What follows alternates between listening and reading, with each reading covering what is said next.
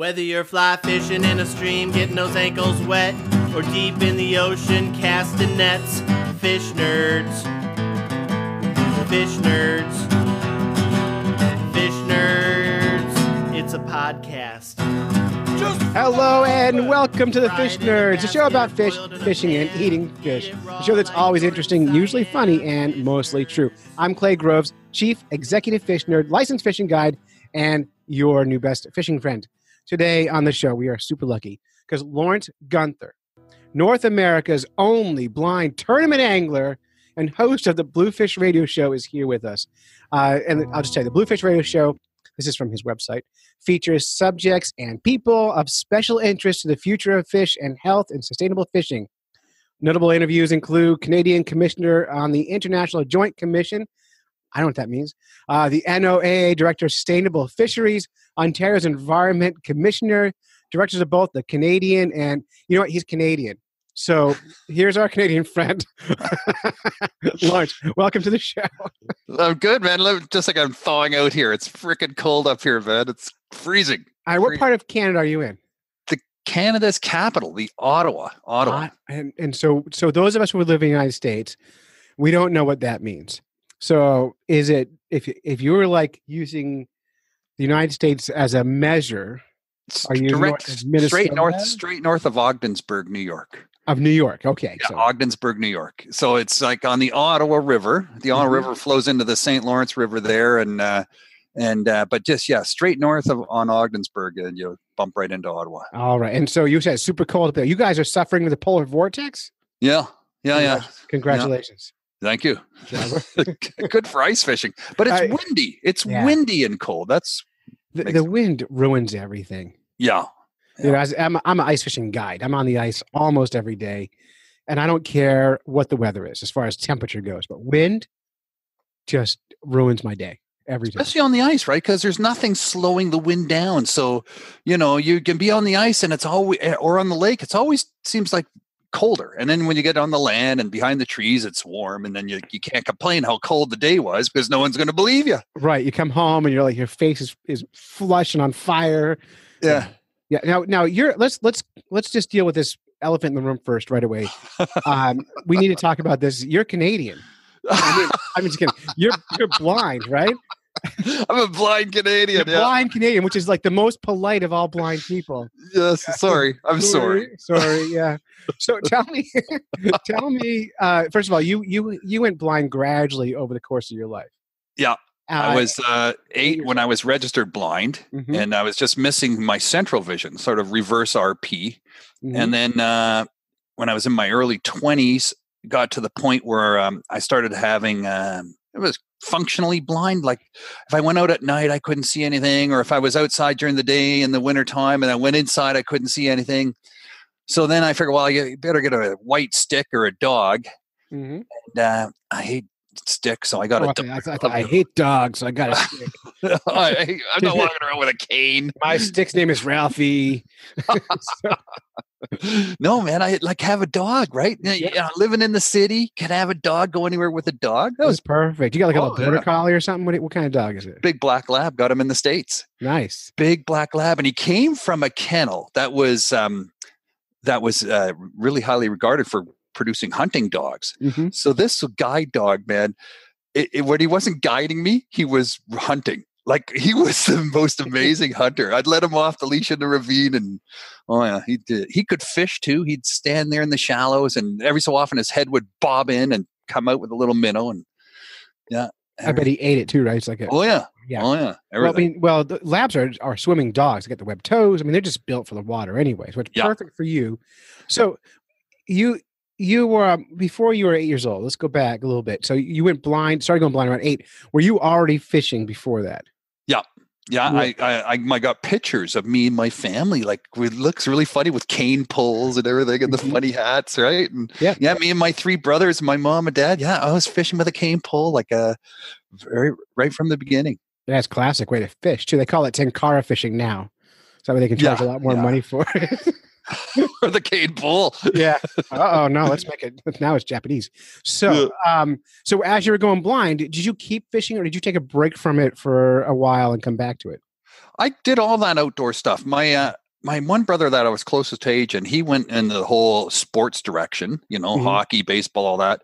But I went into scouts and fishing and camping and canoeing, everything outdoors. I even, got my hunting license when I was 15. Oh, that's great. That doesn't scare me at all. That's fine. Hey, number one rule when you're hunting is you got to ID your quarry. You got to know what you're shooting at before you pull the trigger. Right. How do you know?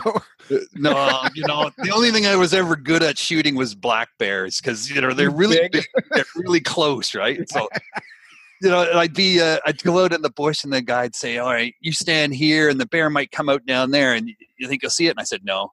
So he said, walk me closer. And he walked me closer. So then if I got within 20, 30 feet. Well, you can smell them then. Yeah, they'd smell me, that's for sure. God, that's insane. So, but fishing, let's get to fishing though. So there's a fishing show. So now you got into tournament angling. I want to hear about a blind tournament angler. And first of all, what kind of tournaments are we talking about? Well, fishing tournaments, bass, pike, muskie, salmon, trout, everything. I got into it because, I was always just fishing tournaments, just, friendly charity tournaments, but I never made a big deal about it. Mm-hmm. But I started blogging about this blind fishing boat thing I invented, right? And it was a plastic folding porta boat, and I put an electric motor on it, and I loaded it up with all these electronic talking, beeping things, so I could go out and fish. And I did that because I had a talking GPS system finally. That's really. By the way, I saw a video of this on your website, and I put links up at fishnerds.com. So people can see it. Cool. It was a trolling motor, not a big outboard. So people don't need to be afraid of you. Yeah. No, I'm only going like as fast as you can walk, right? Right. And it's a plastic boat, so it just bounces off stuff anyways. No big deal. But it was great. I could get back out in the water, and then I was blogging about that, and then people said, well, you should, you do some more tournament fishing. I got invited to do more tournaments. So I joined more fishing clubs because everyone's looking for a fishing buddy, right? Someone to share the gas with, fill a seat in the boat with. So I said, well, best way to find fishing buddies is to join these fishing clubs. And they're all doing tournaments. So I started joining fishing clubs, walleye and bass. And next thing you know, I'm fishing 15, 20 tournaments a year. That's and amazing. Doing well. And winning, you get big paper checks and all the things? Oh, well, I've won some money. I've won some money. I have lots of trophies and bragging rights. But I like to say that I can beat most of my sighted competitors most of the time. So I finished, in the top 10, top 20, but at least in the top half of the pile most of the time for sure. Mm-hmm. Now, how good? So as a blind angler, your other senses get a little more enhanced, right? I just focus more. You focus more, but you're listening better. You're feeling the strings better. Yeah. You're focusing what's in your hand is your fishing rod and what's going on down there. And you're trying to visualize all the time what's at the end of your line, right? Like fishing is about visualizing. It really is. Yeah. You're visualizing. You're thinking, what's down there? What am I feeling now? What's that? Is that a bite? Is that a weed? Is that a rock? Is that a gravel? Is that mud? So do you like lures that just bounce across the bottom so you can just really get a feel for the contours of the lake, or do you like a big vibrating, I start with a spinner bait. I always start with a spinner bait because that's my search tool. You can throw it into trees. You can pull it back out. You can throw it into bulrushes. You can pull it back out. It rarely gets stuck on anything. I've never caught a fish on a spinner bait. No? Nope. I hate them. I can't figure those stupid things out. Well, just use a white one. Yeah. You think. Spinner baits. To me, it's a search tool. It's white. Yeah. Yeah, it's a search tool, and then you can feel the depth. You can count it down, so you can get it. It's a way for me to extend my reach, right? My feel. And then once I figure that out, you can cast it forever, and then I'll change it up, and I'll slow it down with plastics. I do a lot of drop shotting, a lot of jigging. I really like the vertical fishing, the up and down fishing, more than the casting. All right, obviously, I like that better myself. Yeah. It's slower, but once you're on the fish, it's the best way to catch them, right? But sometimes it doesn't work, but usually it does. If you can stay on top of the fish, it's more it's a precision. That's, by the way, that's why I like ice fishing the best. Yeah, I like that vertical presentation. I like that visualization you were talking about, and I like the precision. Like I made a hole right here. I'm going to fish this spot, and I'm not moving. Like I'm staying on that fish. So if you're on the right spot, you're on the right spot, and thanks to GPS, you can mark those spots, go back to them, right? But you can, and GPS and sonars. Now, so as a blind angler, yeah, all these tools they make for sighted anglers, all the sonars and ice fishing, it's all made for people who have vision. Do they have they adapted those for people without vision? They have. Like, some of them. Like, there's a guy in Michigan. He's invented the depth whisperer, and it's a little 20 feet deep.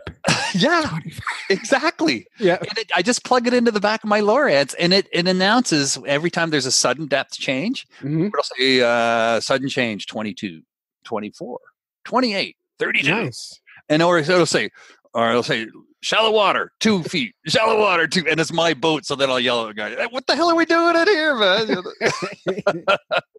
But then, so I have that. I have the depth talker hooked up. And then I also flip my Lowrance into fish alarms, fish beeps. So then it clicks with bait fish, and it double beeps with big fish, and single beeps for small fish. So I know if there's fish down there under the boat. And I always fish off the back of my boat because I leave the front to my buddy, even though it's my boat. And then, so I know there's fish below me, right at my feet, because that's where my transducer is for the back fish finder. And then I know how deep it is because of the depth whisperer. And I'll just say sometimes, hey, stop with the electric motor. And then I'll just throw a drop shot or a single right down there, right? Boom, catch one every time. That's great. Oh, yeah. So cool. So you're doing the same thing the rest of us are doing, just using your other senses. No big deal. Yeah, no big deal. And really good anglers, they feel the fish bite too. They're feeling, and they're using their rod like the way it's meant to be used, like a sensing tool, right? Most of the time, your fishing rod is a sensing tool. It's a launcher sometimes, every time you cast. It's for controlling fish during the play when you're reeling them in, when you're lucky to catch one. It's for feeling. Most of the time it's for feeling and setting the hook too, right? There's setting the hook, which is the assault part where you attack, you switch from being the prey to the predator. Right. But mostly you're feeling around with it. You're feeling what's down there with your rod. That's why they're so damn expensive. They can be. Yeah. Now the good ones feel better, right? For sure. They do. So, and it's funny. Both my daughters have been fishing since before they could walk. And so when they go fishing, they don't even care about using sonars.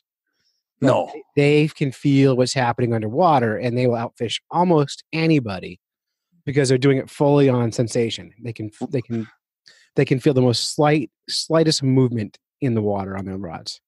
They're paying attention. They're really in it, and they don't fish long. They're my oldest daughter, her style of fishing is go out, catch a fish, and take a nap. That's it. But if kids don't catch a fish in 10 minutes, the day's over anyways. Well, right? that's how I am. I actually don't like fishing. I hate that. My least favorite phrase on the planet is "that's why it's called fishing." That makes me insane. I hate I like catching fish. I like holding this big slimy thing. Yeah. And fishing itself, it's weird. Doesn't make any sense. It's the dumbest sport ever. I like trying to figure out the puzzle. Yeah. Well, what's the puzzle? What's going on? Well, so this actually brings me to my first topic. I want to talk about this puzzle. So we're dealing with ice fishing in New Hampshire right now, and our biggest predatory fish is the lake trout. Do you have them up your way? Oh yeah.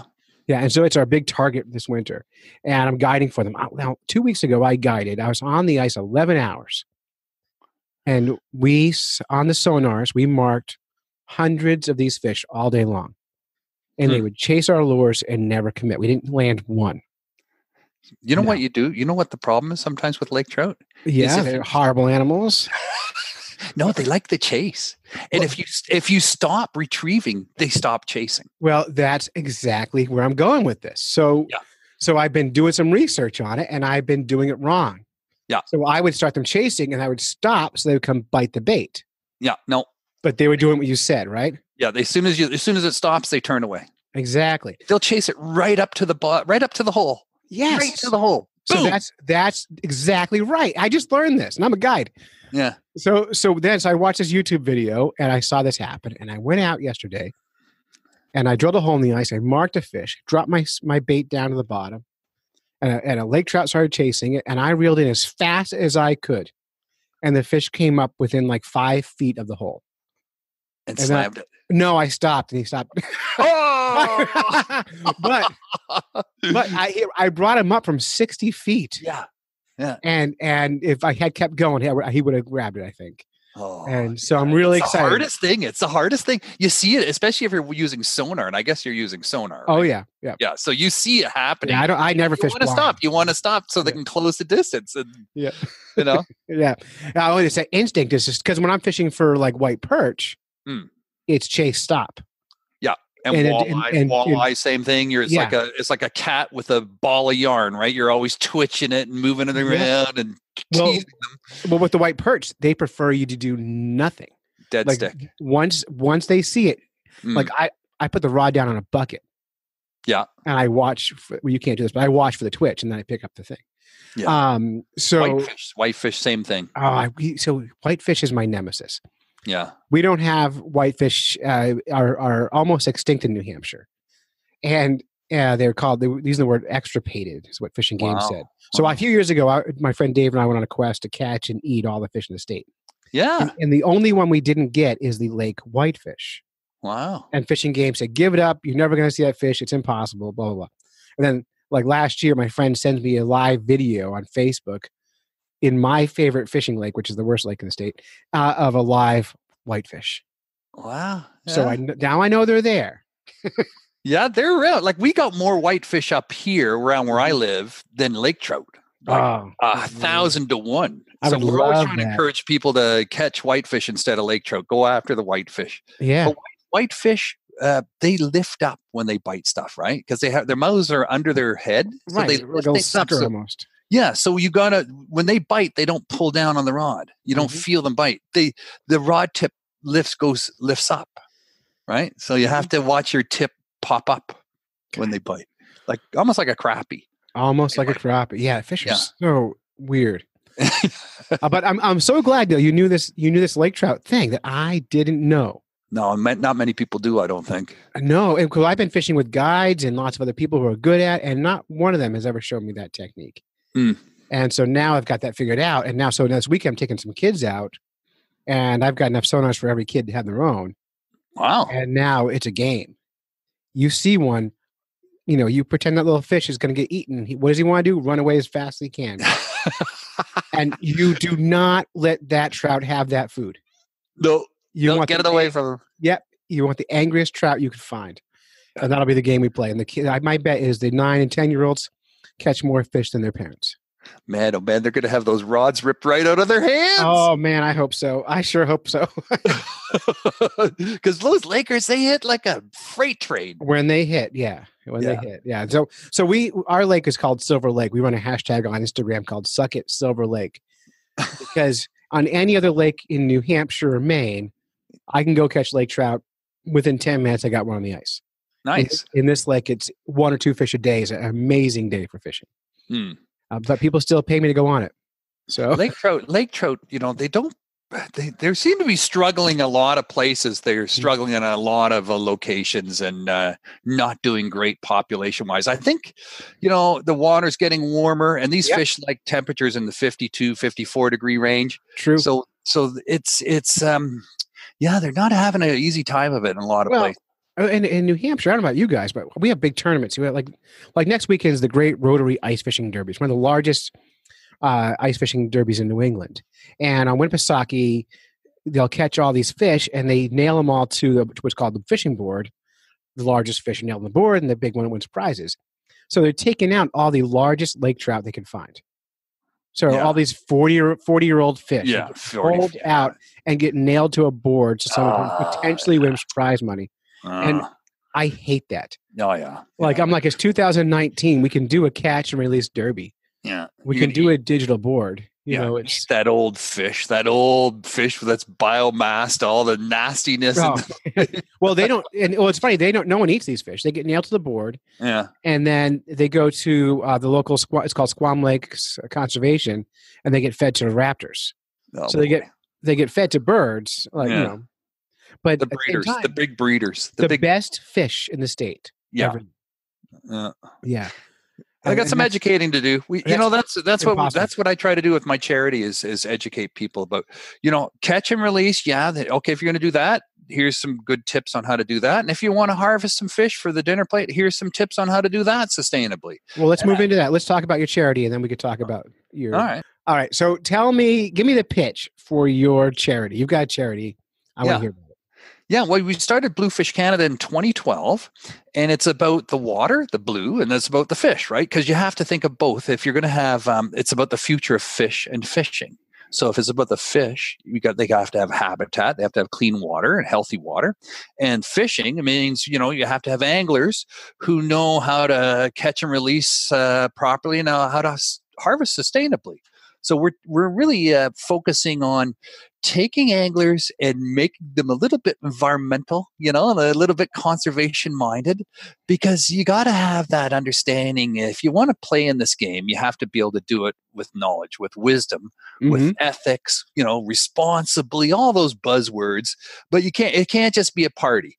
And unfortunately, when you watch, a lot of those TV fishing shows, it's all about how to catch fish and how to catch big fish and how to catch many fish. And more and more, you're starting to see a little bit of conservation being brought into it, because I think people are getting aware that we also have to teach the ethics of the fishing as well, right? I mean, if the sport is going to withstand the criticism from organizations like PETA, then we also need to make sure that we're doing it in the right way, the responsible way. We have so many tools now to do it the wrong way or to make a horrendous mess out of it. And, it's more important than ever, I think, that we do it properly. So that's what we do. We try to educate and inspire people to be citizen scientists. We're into creating urban fishing nodes, so you can fish in your city at publicly sanctioned locations. Oh, by the way, urban fishing. Yeah. Underrated sport. Holy smokes. Is it the best? I mean, access is right there. You don't need to go anywhere. You don't need a boat, and no one's doing it. The fish are there.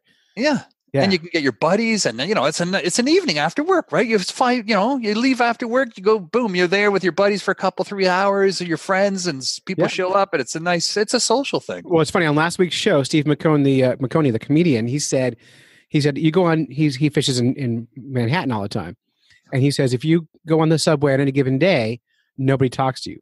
Walk on the subway with a fishing rod, everyone talks to you. Isn't that cool?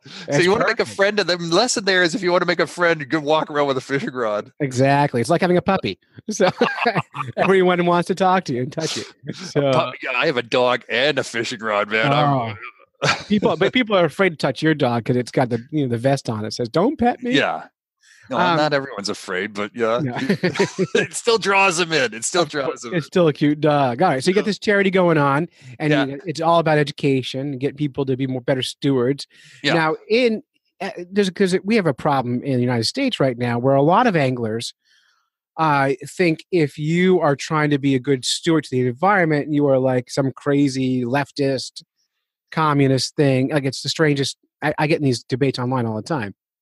I'll say, hey, maybe we shouldn't kill all the fish. And they'll go, you commie, you socialist. I'm like, well, no, I'm not even thinking in those terms, but somehow I'm getting pegged into these terms. Now in Canada, you guys are a lot more progressive. We say we're a lot more polite, but we're still having those same thoughts. Yeah.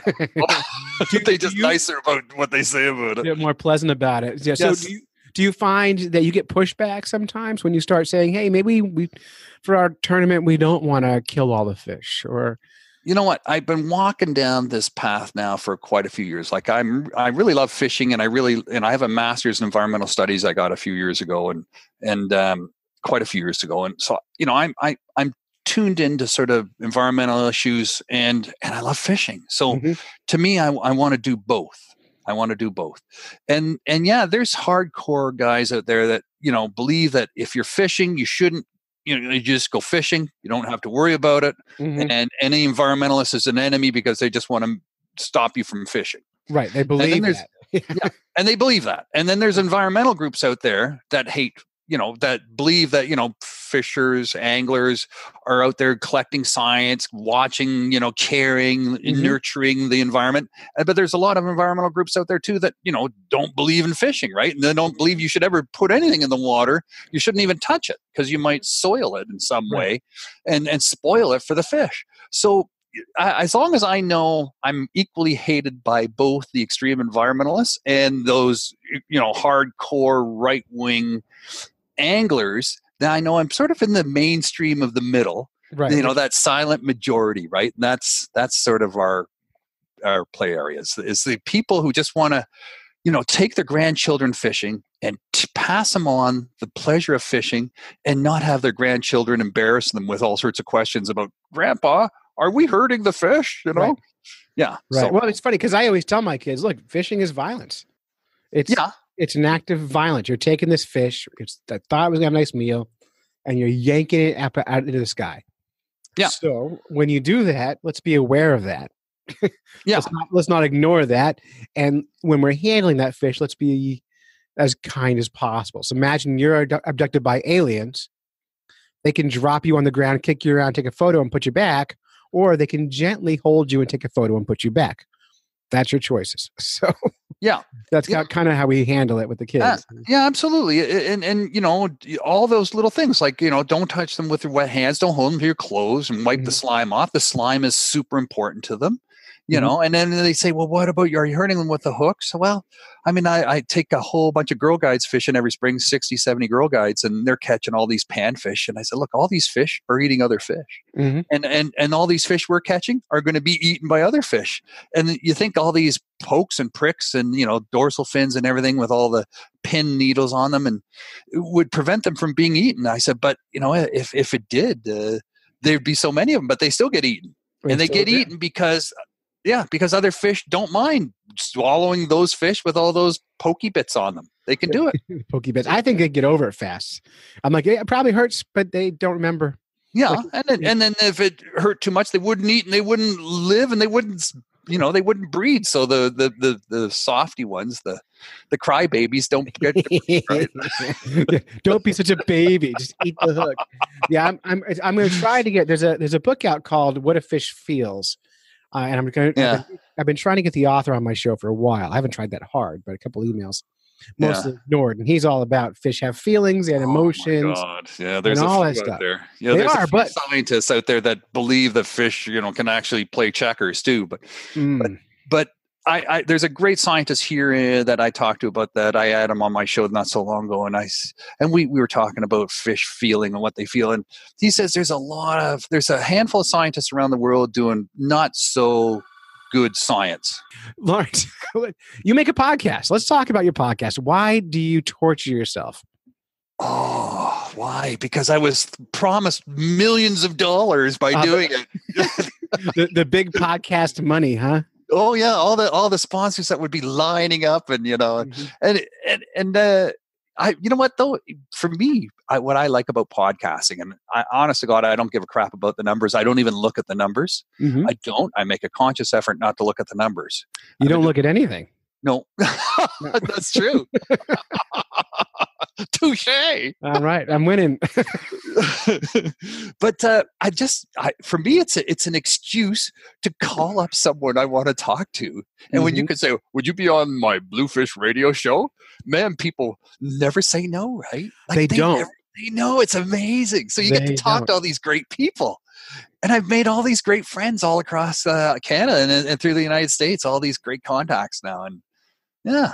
It's a lot of fun. And so the same reason I make my show. It's exactly that. It's the feedback from the audience and the fact that you could talk to musicians, artists, biologists, fisher people, whoever. You now have full access to people. Yeah. And then if you edit it nicely, and I always make a good effort to edit, people love it because in a way it's sort of it gives them a little bit of recognition for what they're doing, right? And absolutely. They share it with their friends, their family, their organizations, and then people they become your best promoters. That would be the hope. We always hope that they will. So we always hope. That's a funny game about podcasting. You should be shocked who doesn't promote. Has there ever been anyone who you've reached out to who've said, no, I don't want to be on a podcast? Sometimes government scientists, it's been sometimes a little bit tricky. Sometimes the reports coming out of NOAA, getting someone who wants to speak about those reports right now in the United States, right? That's can be a little bit tricky. And we went through that period in Canada as well. We had a very conservative government federally, and the scientists were told not to speak to anybody, and they couldn't talk to anyone at all. Not their fault. They probably wanted to talk to you. Yeah, they just weren't allowed for their careers. And otherwise, I'd say most people are great. The ones I have the most trouble with are professors. Oh yeah, I hate those guys. Because you ask them a question, and their answer is 30 minutes long. Well, so you need to manage your people. We have professors on. Doc Martin's a professor, and she's like that. You'll ask her one question, she's fabulous, but you do get the whole answer.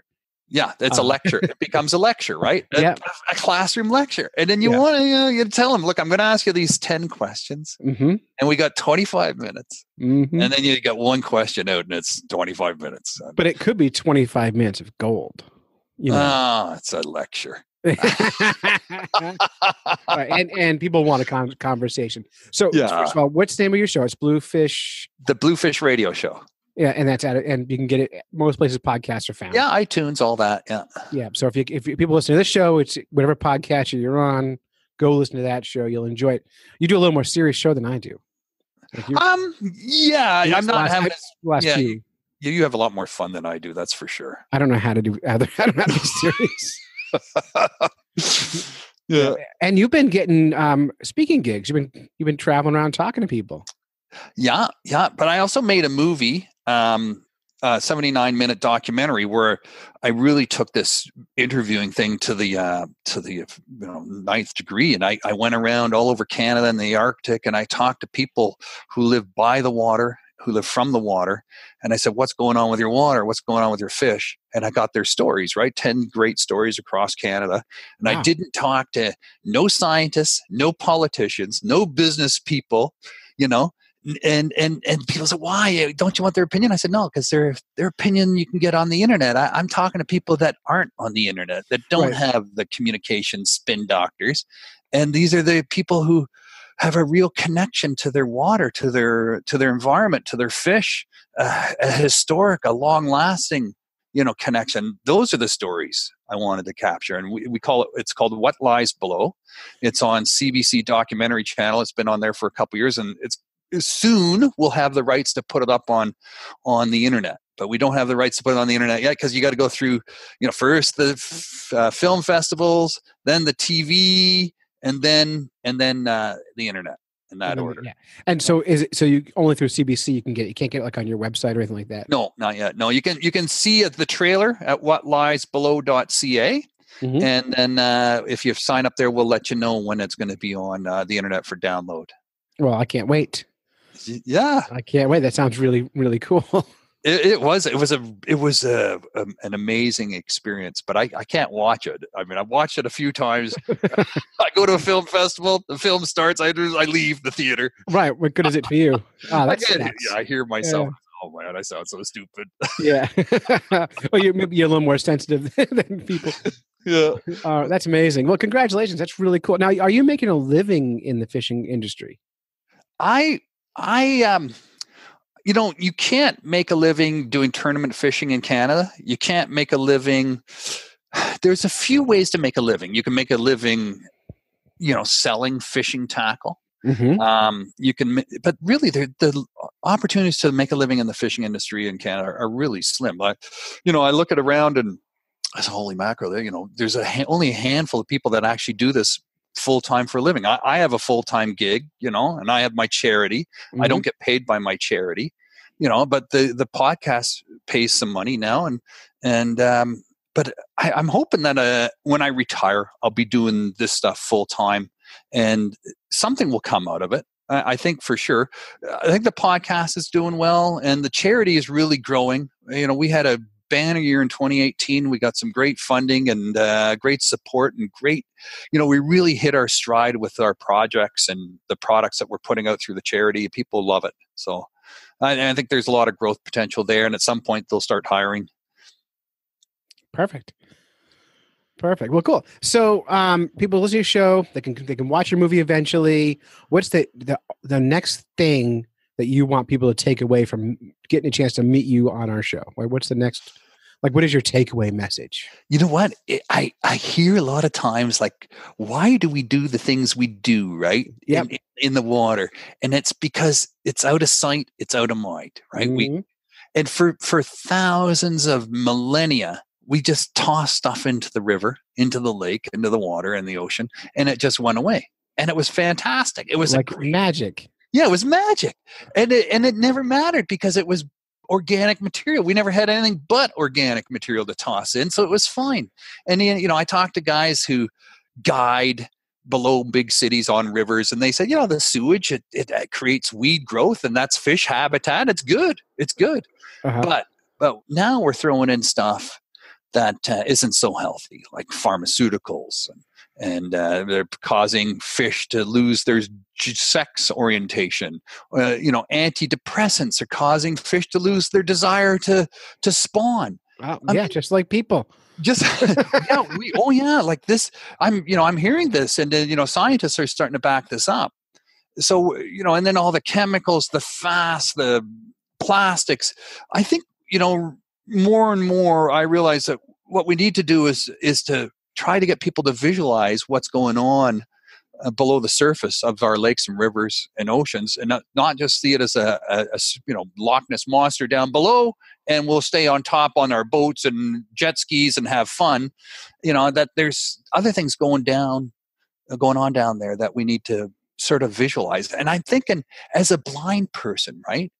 I visualize every day. Like, I get out of bed, I open my no good eyes because I don't see anything anymore. I can't even tell if the lights are on or off. Mm-hmm. I open my eyes and I think, where am I? Okay, that's my right. There's my there's my dress. Where are my damn socks? Crawling around on the floor, and I visualize all the rivers and lakes around my community. I know them all. And I visualize what's going on underwater when I'm fishing, and if I could pass on that sort of that desire to visualize like that, right? And some tips on how to visualize and why we need to visualize the underwater world, and get people to sort of start to understand that it's more, the rivers are more than just a trench, to get rid of rainwater, and lakes are more than just a place where we, get our drinking water out of, that there's actually a whole world down there that we need to understand better and connect with. And fishing is just a wonderful way to connect, because we're catching, when you're looking at birds with binoculars or deer in the forest through, the window of your car or whatever, that's fine. That's great. But when you can't do that with fish necessarily. You got to connect with them another way. And fishing is a great way to connect with them. And if you can eat a fish, that means you're really connected, right? Because you're part of the food chain. Yeah. Yeah. Exactly. Oh, perfect. That's a great message to end with for that. Thank you so much for coming on the show. Hey, man, my pleasure. Because I've been listening to your show, and for the last year or so, I got onto it, and I think, it's funny, man. I love what you're doing. What you're doing. Oh, thank you. Yeah, we've been messaging for like 4 months to get this interview to happen. I got bogged down with some health issues and stopped. Every time I record, I hate how I sound now. So I've been re-recording episodes because I'm had to retrain myself how to breathe because my lung failed. Yeah, and so I'm aware of my every breath now, and it's a weird planet to be on.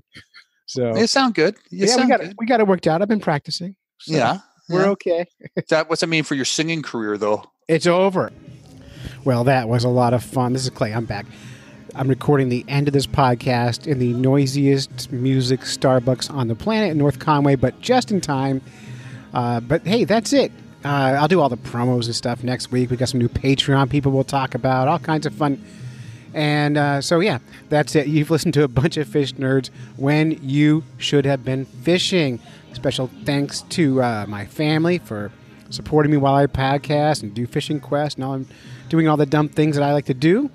Very big thanks to Wally Pleasant for making our music this week for the theme song. And of course, thank you to Lawrence Gunther, North America's only blind tournament angler and host of Blue Fish Radio Show. You can get information on him at bluefishcanada.ca. So until next time, follow the code of the Fish Nerd, spawn early, spawn often, never trust a free lunch with strings attached, and swim against the current every chance you get. Have a good night, everybody. Thanks. Whether you're fly fishing in a stream, getting those ankles wet, or deep in the ocean casting nets, Fish Nerds.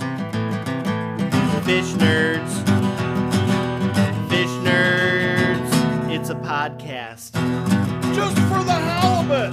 Fried in a basket or broiled in a pan, eat it raw like you're in Siam. Fish Nerds. Fish Nerds. Fish Nerds. It's a podcast.